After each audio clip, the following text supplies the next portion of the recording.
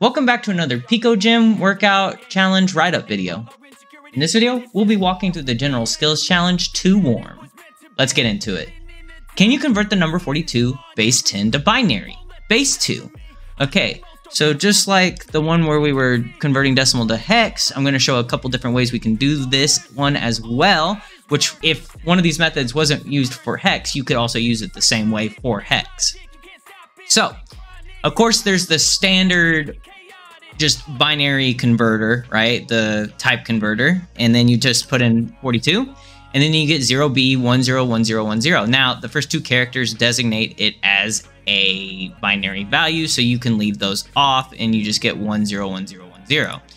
And if you really wanted to get fancy with it, you could just do, I believe it's 2 like that.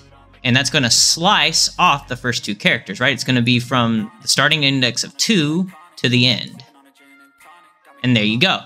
One other way to do it, which I didn't show with the hex one, is that you can do a little format string type thing. So you can do 0 colon, I think it's B, dot format, and then you want the decimal number in there. And then you would get it in binary. Now, I'll just go ahead and demonstrate what it looks like in hex just for your knowledge.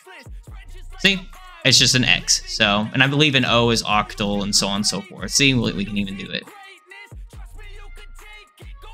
Yep, see? Octal. All right. But let's not get too sidetracked here and just solve the challenge. Okay, so we just want picoCTF and then the binary string and then submit.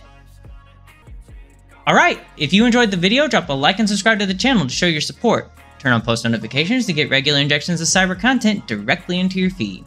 Check out our Patreon, join our Discord, and follow us on Twitter. Links in the description box down below. And leave any feedback or questions in the comments section down below. This is Almond Milk.